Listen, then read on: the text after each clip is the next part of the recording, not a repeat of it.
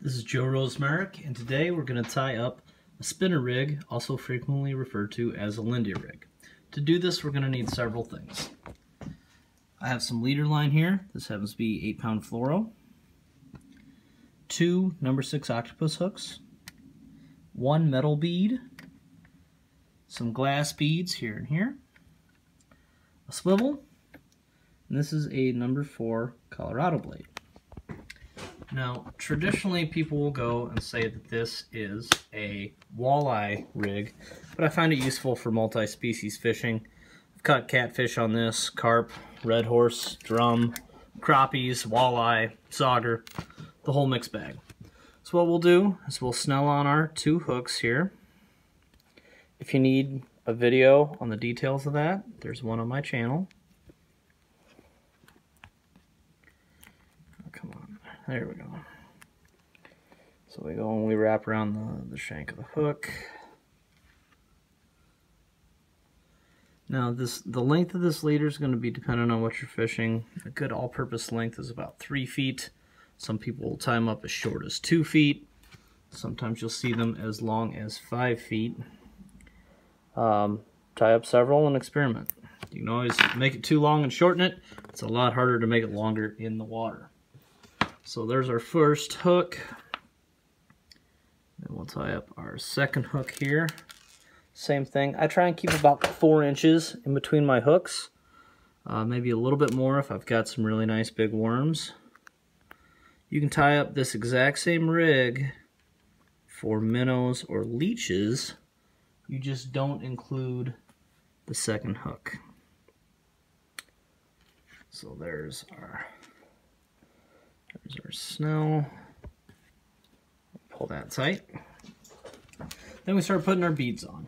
Now, I like to go and break up consecutive colors of beads. So I'll do 2 of one color, then 1 of another. You rarely see just a solid colored bait fish in the water. So that's what this is intended to look like. The colors we're using today, I got a teal and a pearl, are going to be similar to like a baby pike. I use this a fair amount in the spring after the spawn when you have a bunch of 1-inch fingerlings of predator fish that would get eaten by larger predator fish. So we get our beads on here. Most commercially available ones are going to be plastic beads. Now I do mine a little bit different. Everything in here is glass and metal.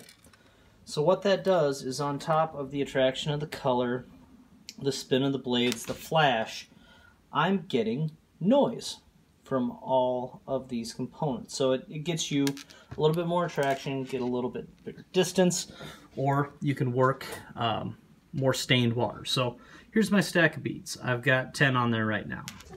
Then what you do is you take the clevis right here, and you put your line through one side of it, and just let that hang, and you take your blade, and you would put your blade inside the lip of the clevis, and normally you would take and just run your line through the opposite side to close that up. I do mine a little bit different. What I do is this is where that metal bead comes in. I put 1 metal bead in the middle of my clevis, and that really adds to your total noise. You have glass on glass, you have metal on glass. It's something you see a lot in ice fishing rigs, but not as much during your open water stuff. So you put that bead in, and then you go and put the line through the opposite side of your clevis, like so. And then to cap all this off, I put 1 more glass bead on the top side of, 1 more glass bead on the top side of the clevis. And then I tie on a swivel. Now that swivel does 2 things. 1, it prevents line twist when you're out actually using this. And 2, it works as a stop. It makes it so that your beads don't slide off in your tackle box, and you just keep this leader intact. Now you can tie these up as you go on the water, but that's going to be a big pain in the tail. So what I do is I just tie up a bunch of these as leaders, and I just clip them onto the end of my line when I'm actually out in the water. And I'm attaching this swivel here with a trilene knot. If you need to know the details on how to tie that up, I have a video on my channel.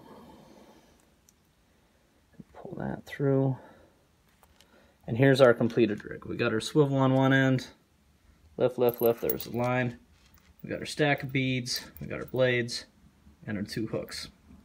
Rig this up with a night crawler and you're ready to fish. Thanks for watching.